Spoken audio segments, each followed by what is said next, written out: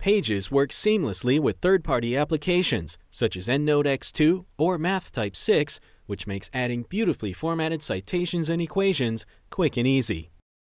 This document includes a quote, and we want to add a citation with a corresponding bibliography entry to indicate where the quote came from.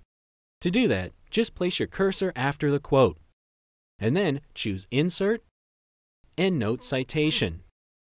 Next, search your EndNote library for the reference.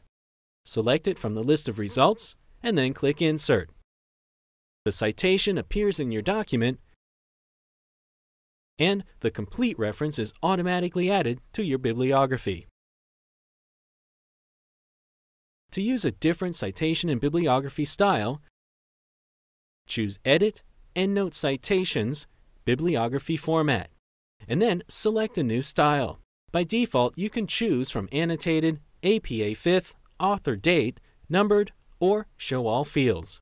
And you can add other styles by saving them as favorites in EndNote. Adding mathematical equations is just as easy. Just place the insertion point where you want your equation. Then choose Insert, MathType Equation. In the MathType window, delete the placeholder equation and start typing in your own.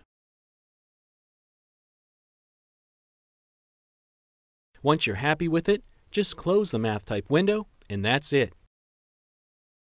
If you wish to resize the equation, just select it and then drag the handles surrounding the outline of the equation.